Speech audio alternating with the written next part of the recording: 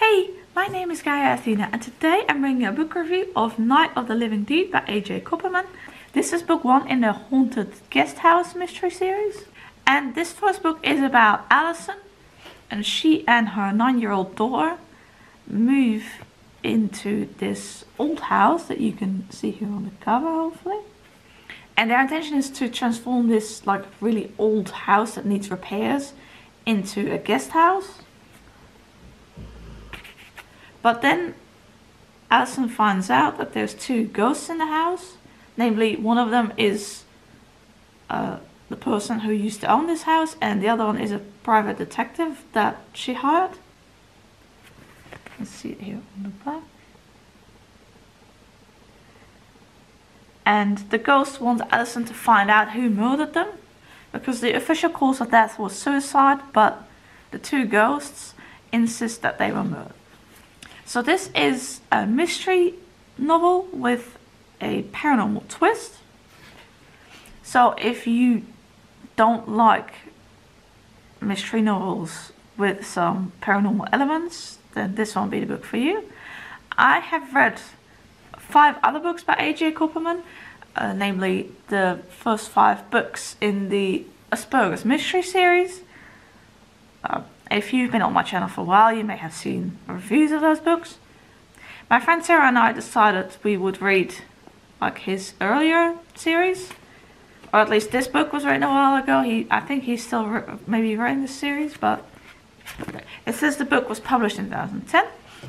And I like this book a lot. I wasn't sure at first if I would like it as much as the Guesthouse Mystery books, because I really like those, but that has an autistic protagonist and this doesn't, so I wasn't sure if I was gonna like really like it, but I did really like it.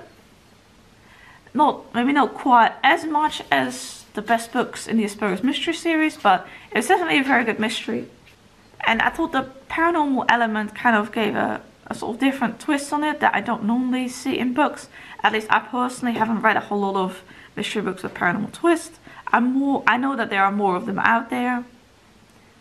I believe I might even own a couple.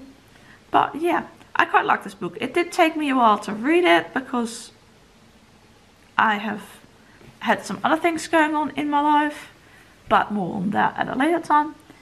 I also kind of wanted to savor the book and not finish it too quickly, but it does read relatively quickly. The chapters are pretty short, which I appreciated. I feel like short chapters give you more of a sense of progression.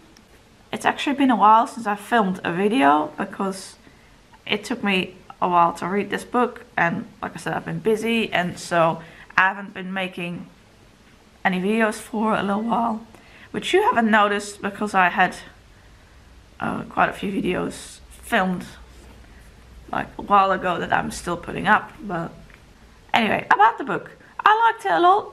You gradually find out more about the mystery, and I wasn't sure who did it. I didn't guess it, to be honest, which is good.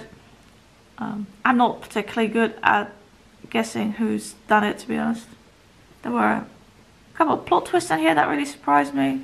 And this book is published by Berkeley. I don't know if you can see that. But yeah, it's my intention to keep this review, or at least, you know, this video on my thoughts on the book, relatively short.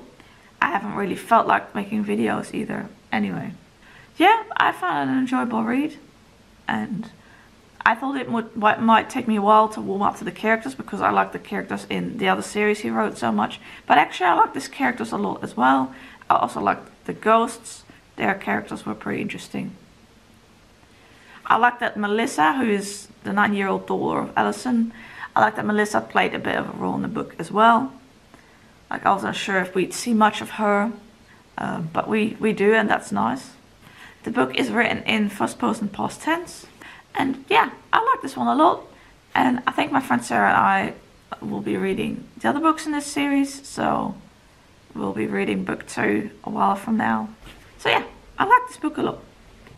I am filming in my parents' living room at the moment because there is roadworks by our street, construction, and so it is a bit noisy from time to time. This morning it was particularly noisy and they started quite early. So I thought the conservatory is not the best place to film because that tends to be a more noisy place. You can hear the noise more easily there. So it's a bit quieter in this living room. So that's why. But then it might be nice for you to see the living room as well. It is a little bit dark in here maybe. So I hope you can see this alright. Thank you very much for watching this video and I hope to see you in my next one. Bye!